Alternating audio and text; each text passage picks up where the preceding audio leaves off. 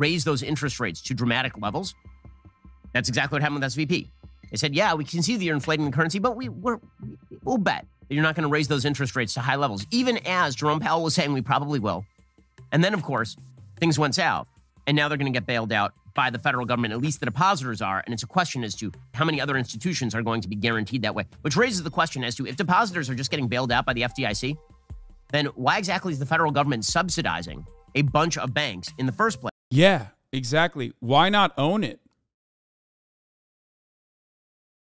Ben Shapiro said there should be public banks. That's what he's saying, dude. You understand? Because, like, that's it. That's the takeaway, right?